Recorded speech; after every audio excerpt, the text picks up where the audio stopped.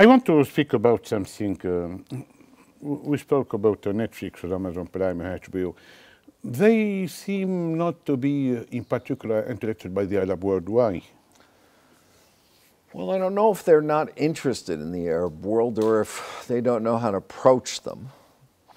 It's hopefully what I'm doing here and with the picture I want to shoot here, because you know, Americans and probably many countries always have a tendency to think of everybody just as who the extremists are.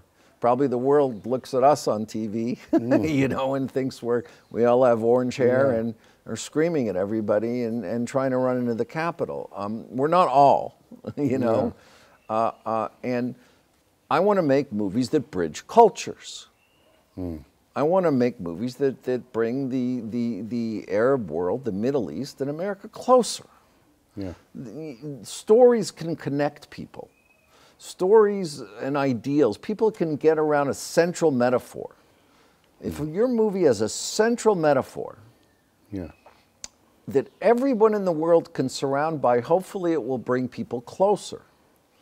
And I'm learning, you know, like everyone has to learn that to approach shooting in North Africa and to approach shooting in the Middle East and using filmmakers, it requires, you know, learning a lot about how the world works outside of America.